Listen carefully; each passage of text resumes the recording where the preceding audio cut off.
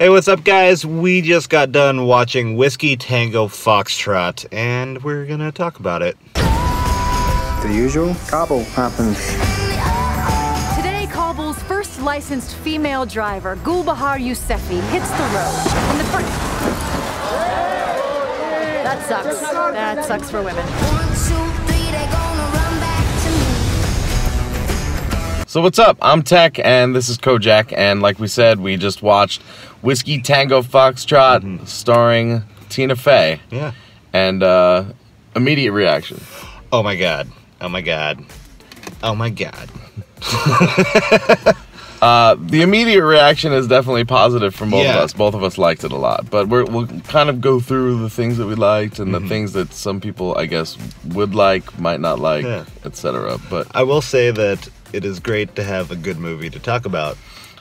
yeah. Finally. Yeah. It's been a while. I mean, like the first two we had, or at least doing the in-car reviews, we had Gods of Egypt, which wasn't that magical. No. And then The Witch, which thankfully I didn't see. Yeah, so, and obviously we didn't like that. And real quick, just before we start talking about this, we are going to be doing a Critique the Critics on this, so make sure you check it out right up there once we have the card for it, or just make sure you check it out on Tuesday when it comes out. Subscribe so you'll know. Yeah. You know, that's just how we do it. So, okay, so basically this was produced by Lauren Michaels and Tina Fey. So technically it's an SNL movie. I don't know if that's true. Basic, very, very basic bit of plot. You have a woman who is basically writing in a newsroom behind a desk. The war in Afghanistan is going on. Then the war in Iraq gets added. So there's two wars going on at the same time, and they don't have enough people to cover both. Right. So they basically are taking anyone they can who works in the newsroom and sending them to Afghanistan to cover, because they got all their top people covering Iraq. This is not what I thought this movie was going to be at all. Not at all. I was expecting it to be kind of like, mostly just like a comedy movie with some little feel-good stuff in there, and it ended up being a lot of things. A lot of things. It was it was well shot. It was well shot. It was just well done. Acting was not like that overdone that you would expect from, like, oh, Tina Fey's in a movie, there's going to be some really ridiculous, like, physical comedy gags and stuff. It was just... The humor was really subtle, and they managed to really get characters out of the performances. It wasn't just like... It was very character-driven. You got to know the characters, you liked them or didn't like them, or whatever, you know, like... And that's really where the humor came out, was like situations and characters, and not like punchlines and we're gonna just be as funny as we possibly can. It did have comedy. It did have comedy. It was very well done comedy. Like, it was just well written into the script, instead of being like, let's try to fit this joke into the movie. One of my personal favorite characters was Fatim, or her fixer. Was that Fahim or Fatim? I don't not sure know exactly. I looked up very briefly and forgot it immediately. Yeah.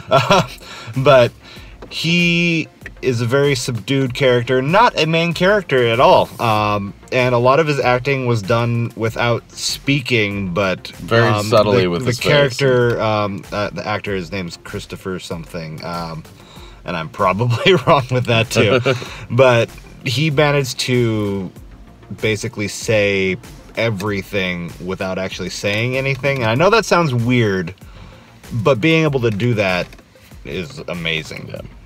I mean, all of the acting in here is phenomenal. You have Tina Fey, you have Margot Robbie, you have Martin Freeman, who's always good in pretty much everything he's done. Yeah, and so you have excellent actors. Obviously, it's shot very well. The use of music was fantastic. We don't want to spoil anything. We won't go too far into it. We'll just say that, like, the music was very intentional. And oftentimes very satirical, and it made you see something and hear something and then think something new with the combination of the two things that were done. Yeah. And which was really creative. It's been done before. It's been done over and over. Yeah, like, but they did it well. They did it their way, and they did it really well, for sure. And so overall, I mean, we walked out really enjoying this movie and thinking it was just great.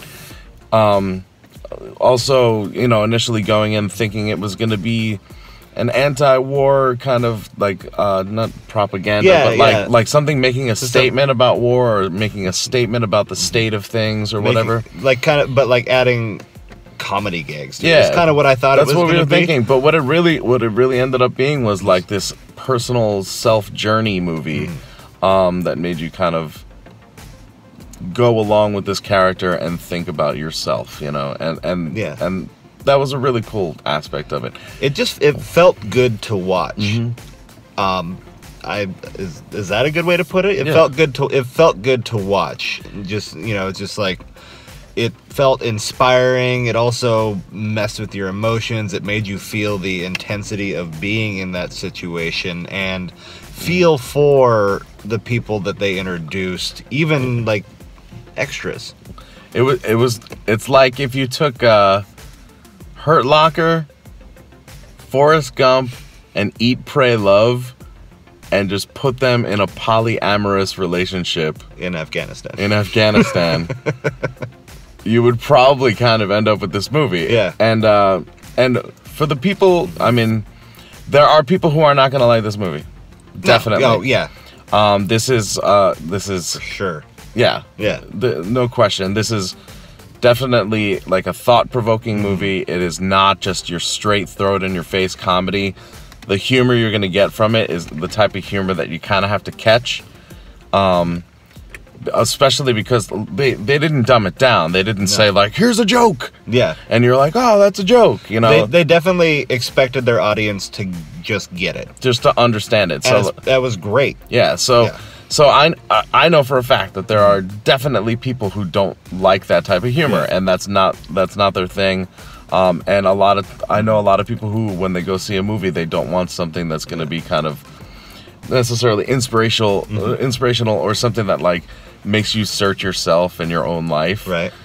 If you don't like that, this is definitely not a movie you want to watch. Can we bring up what we looked up with looking at Rotten Tomatoes? So we looked it up very briefly. 60-some critics have already done this one, and it got a 60%. And we were surprised. And The Witch still is standing strong at 80%. It's really confusing because... And he's upset. I'm really upset. He was looking it up and I said, I am going to flip out if this did worse in critics' minds than The Witch. And he did. We had to pull over. He ran laps around the car. He took a breath, and you know, he's better now. The fifth of whiskey's gone.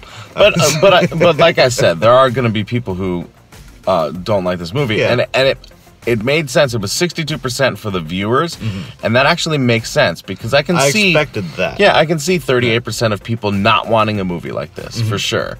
Because again, every movie isn't for everybody. Yeah.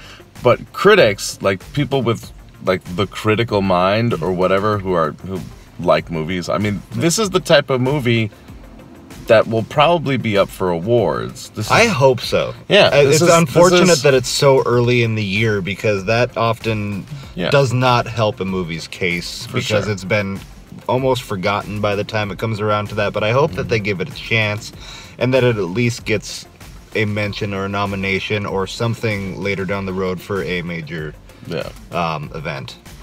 Yeah, for sure. And I mean, honestly, like, I personally... And as far as like replay value of this, one thing that's really eventually. Well, no, I think a thing that's kind of interesting about this one is some of the movies that are about more intense subjects don't have a lot of replay value. I mean, like What Dreams May Come. That's like once every like 8 years after you've gotten over your viewing the first time. And who's like running out and buying the Blu-ray of Schindler's List and just watching it over and over again? That's totally what I do. Liar. You know, but this movie, I can actually see myself like watching again, like really soon. And it's really interesting to have subject matter like that, and me be like, yeah, I'll watch that again. That was enjoyable. It's not Avengers rewatchability or something like that, but I would not be opposed to supporting it and buying the DVD or the Blu-ray or really good. You know, something like that, because it was well done. If you like movies that aren't necessarily like love stories, because it's definitely not a love story or anything like that, but it's not like an action anything. It's more of a following people. It's like, yeah, it's about people, characters, and like that journey that people take, you know? Yeah. So one of our questions is, did you even know about this movie? Right. Because I mean, we have to look up movies because we're doing this for you guys, and that's why we know about it. But like, did you guys even know this movie was coming out? Did any of you see it? Did you like it? Are you planning on seeing it? We'd love to pick your brain and hear what you guys think. You should go watch it. Yeah, I would say our go suggestion watch it. is definitely to watch it, especially if you're the type of people that we were describing. Yeah. If you just want like in your face comedy, like shut your brain off type of movie, definitely don't see this. It's not for you. But yeah, we definitely want to hear what you think. If you're interested in seeing this movie, or if you're just like, nope, that's not for me. Yeah. Anything you have to say about whatever it, we would love to chat with you. Yeah. And again, like we said, there's going to be a Critique the Critics on this Tuesday. If you want to see more reviews and us making fun of critics and everything, you could just click right up there to check it out. Also, if you haven't subscribed to Boss Level 8 yet, you should totally do it, so we can keep hanging out, talking about movies, talking about nerdy stuff. We'll talk about whatever you want with us, and also, except for that, we're not going to talk about that. No, sorry. No, sorry. That's a really sore subject. So we can't talk about that.